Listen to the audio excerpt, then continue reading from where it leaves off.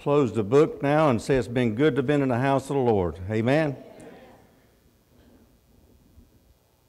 Brother, good to have you with us, man. We have got all kind of special guests here today, friends and some that have come back in visiting and to celebrate with us. You know, I got to adding up the years.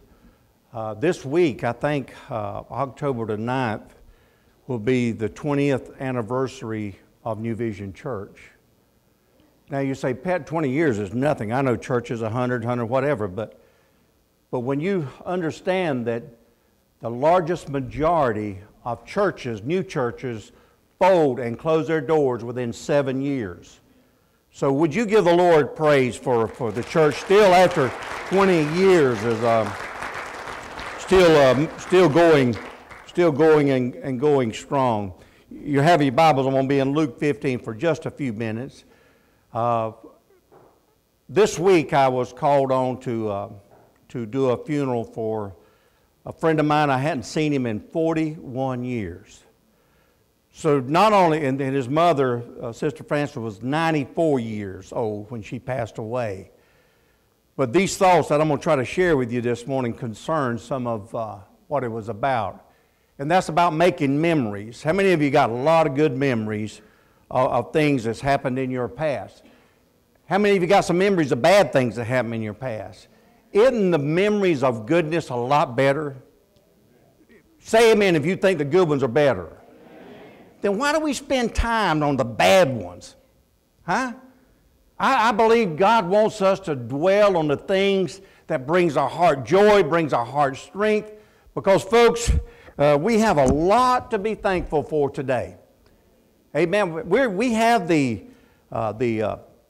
well, let me read my scripture first, and then if you're in Luke chapter 15, say amen.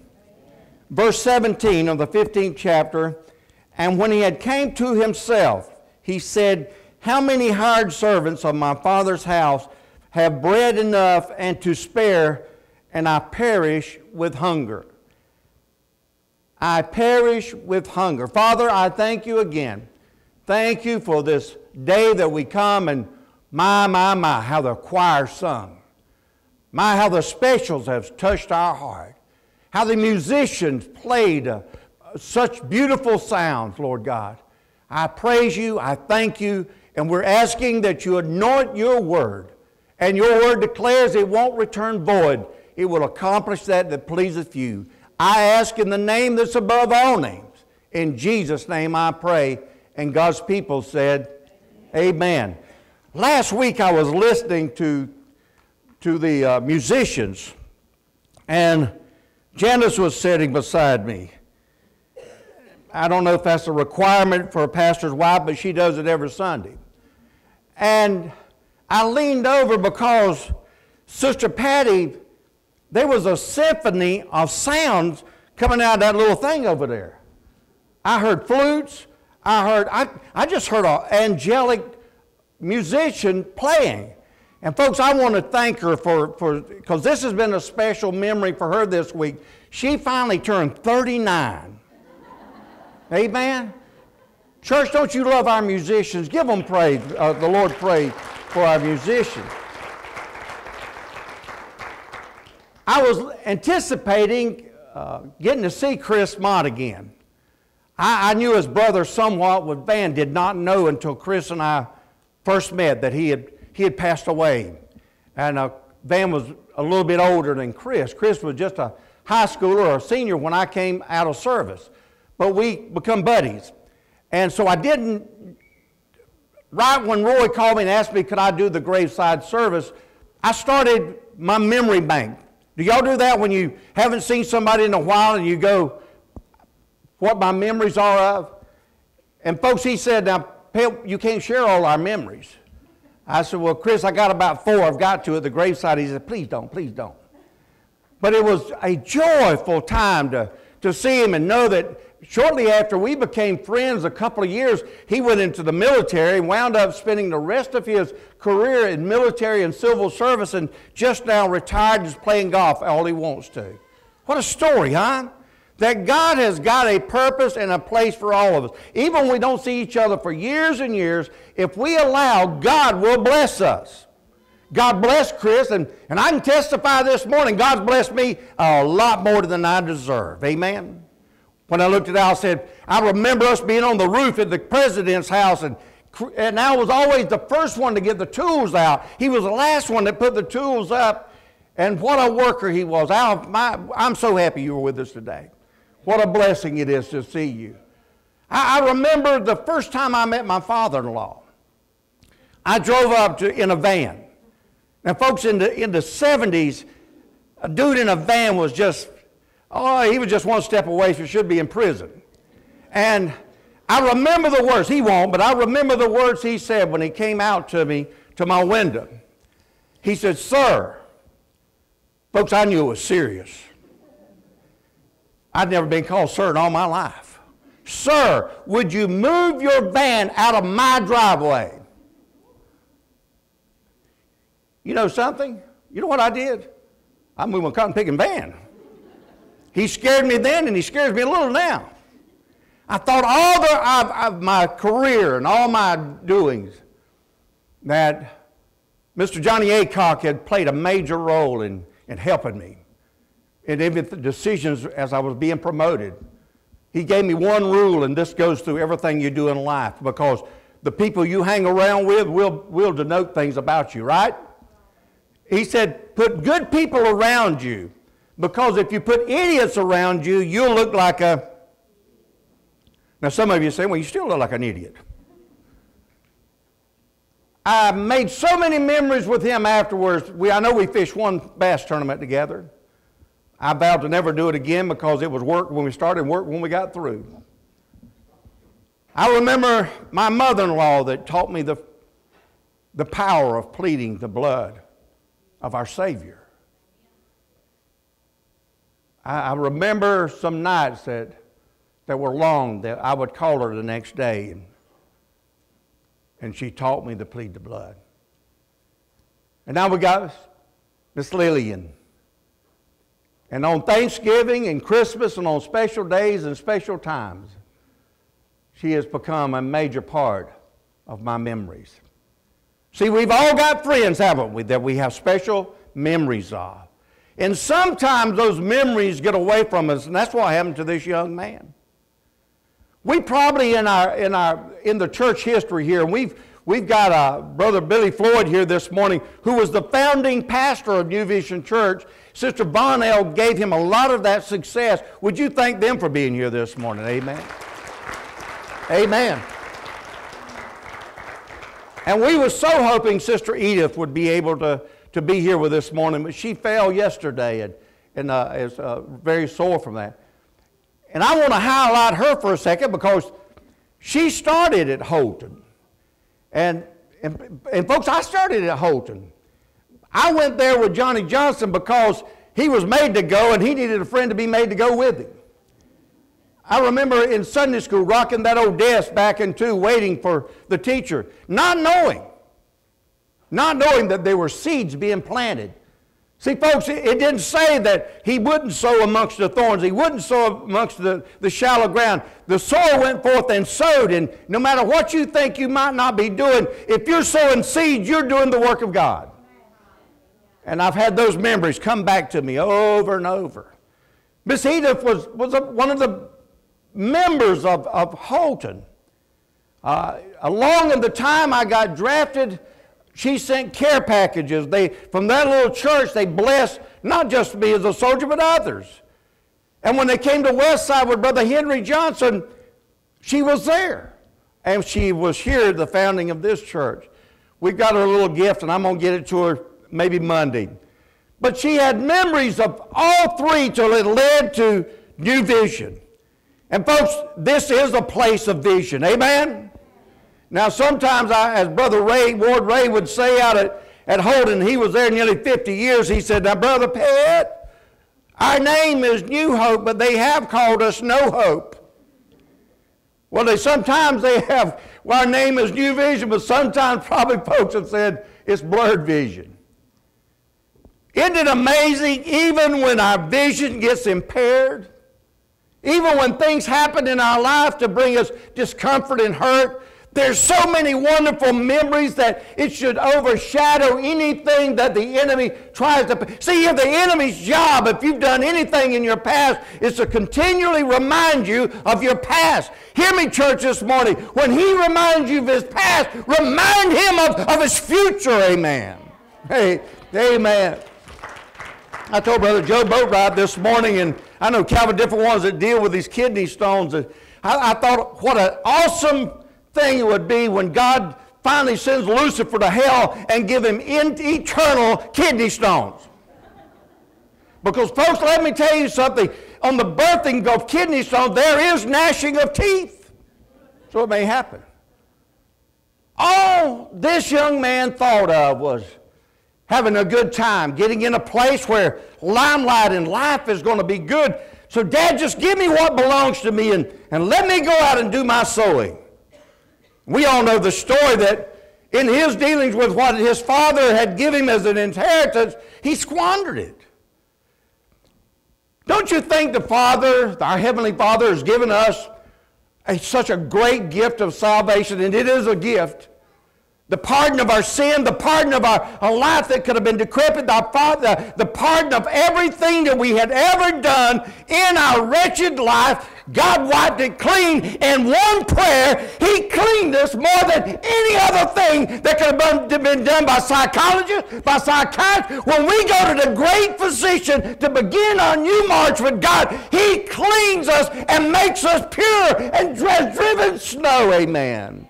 If you believe that, give him praise.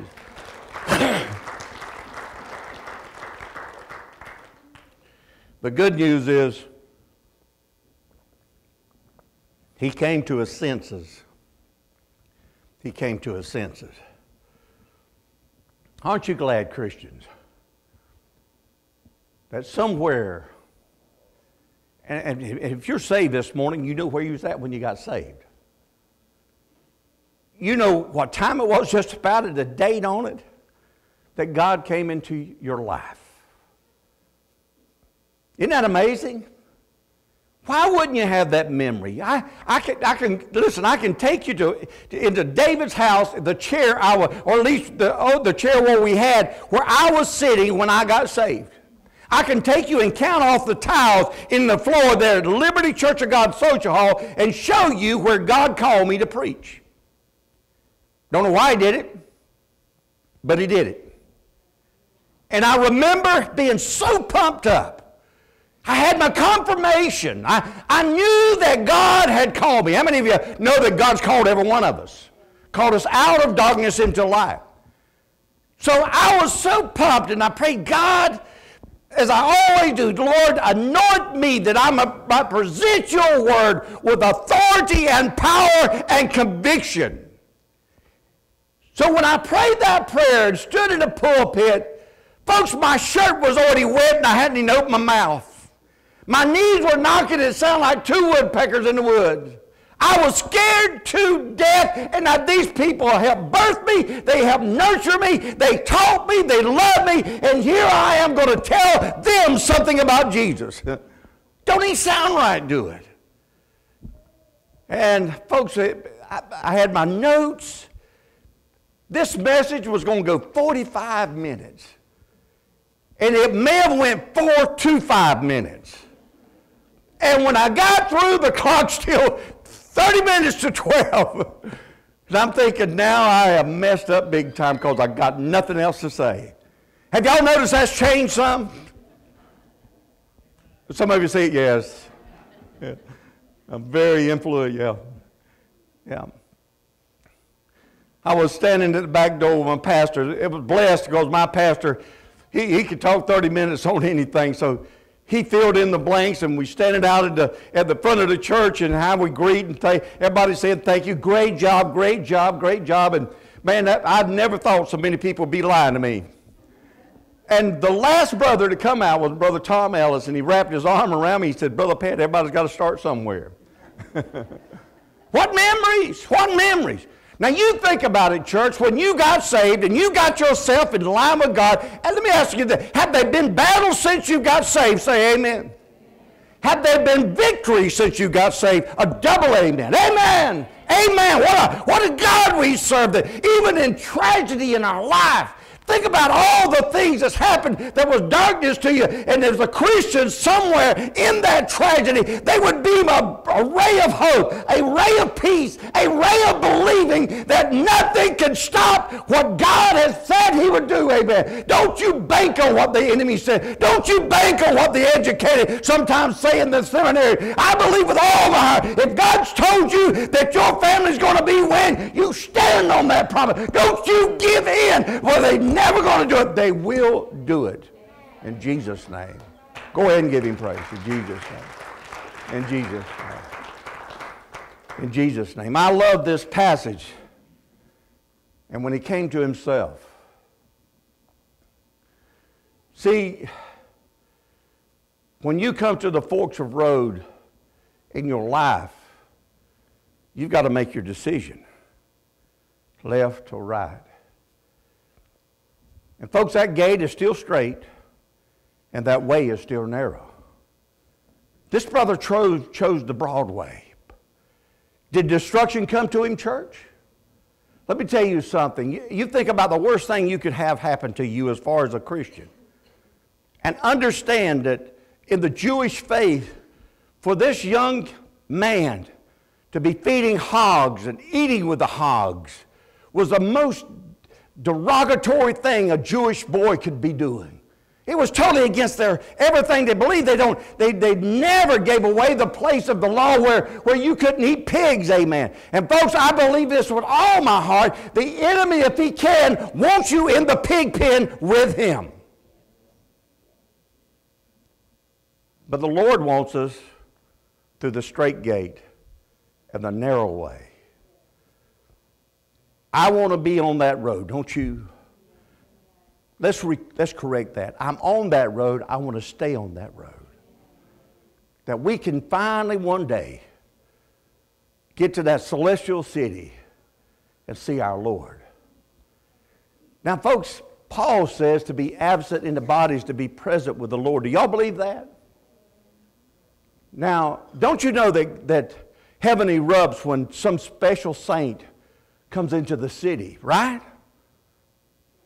Listen, we ain't got but 10 minutes. So you can do this year or amen me or something, and we're going to stall it out.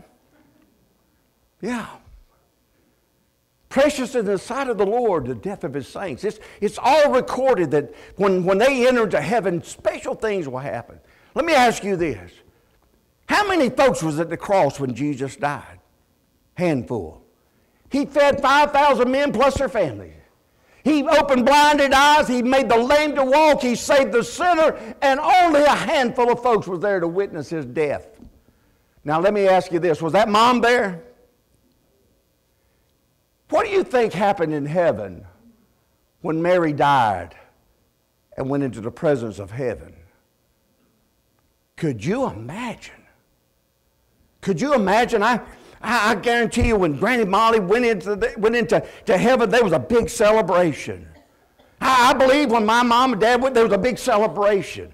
But I can't imagine what heaven did when Mary, the mother of Jesus, walked into the portals of heaven for the first time. I've got a feeling every angel was singing. I got a feeling every saint that went before was singing and worshiping God into a place that the mother of God, the mother of the Savior, the mother of the King of Kings had graced the presence of heaven for the first time. Jesus had always been there, but here the mother comes. Boy, wouldn't that make a Mother Day message, huh? He came to his senses.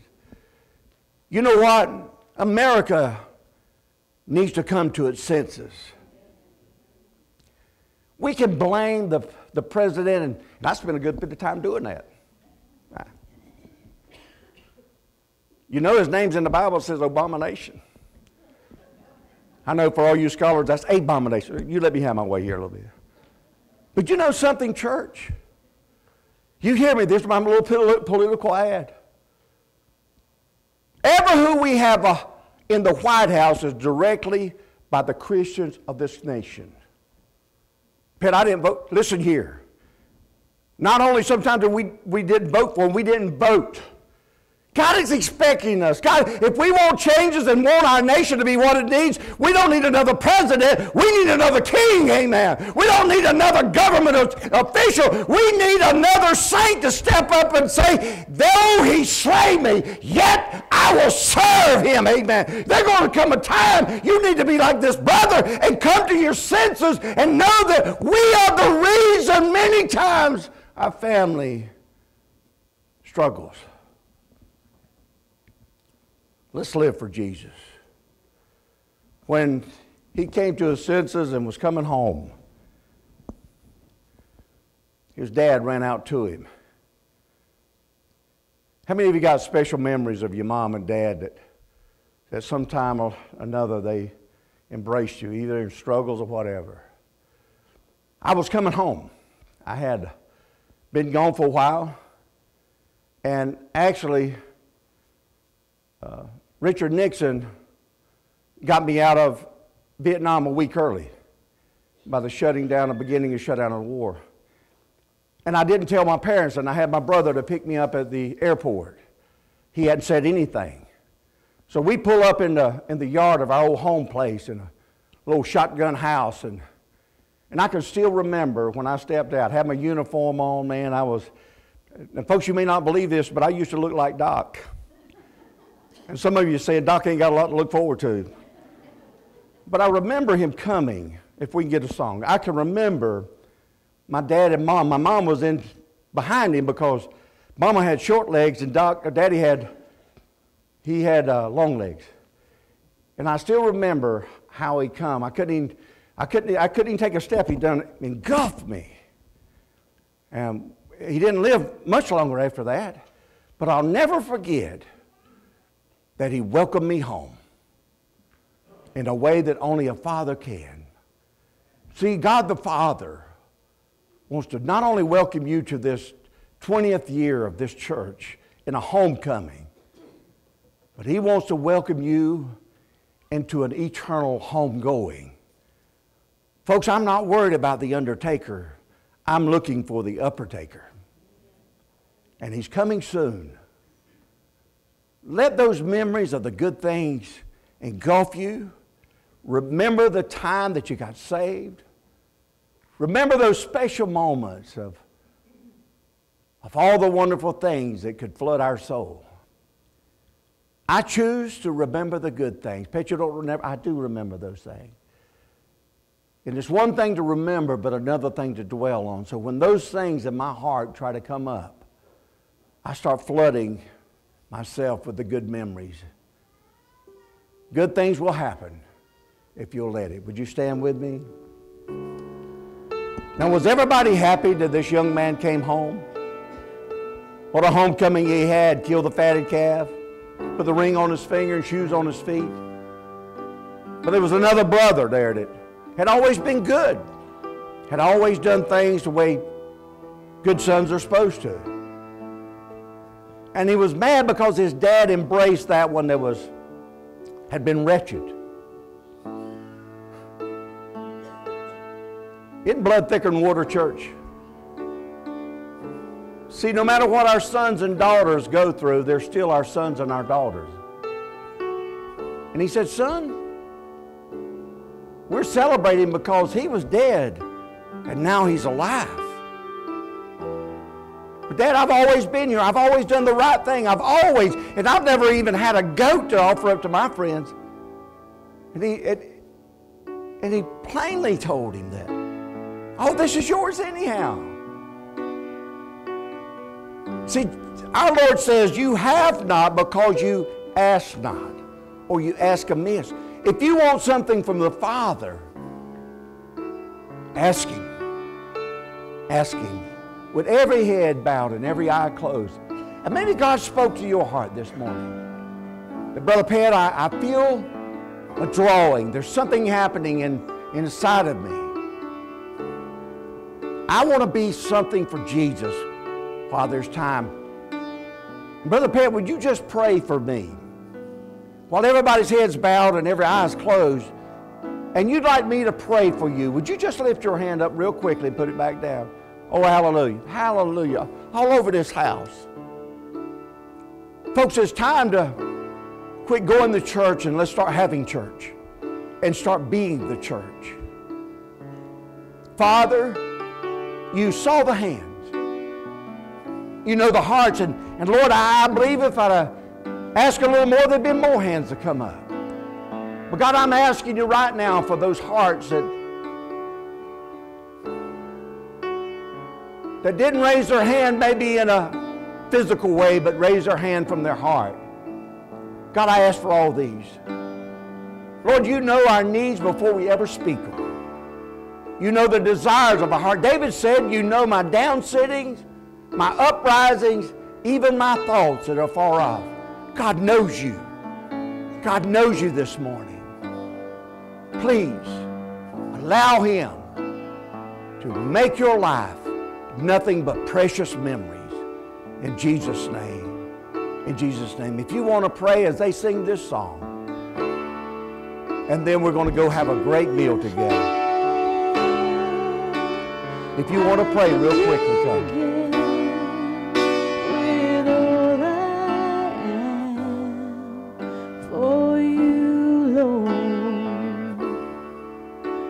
You hold my world in the palm of your hand, and I am yours forever.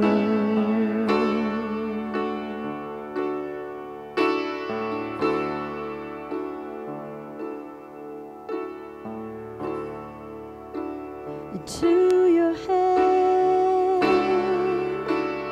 I commit again, with all I am for you, Lord, 'cause you hold my world in the palm of your hand, and I am yours forever.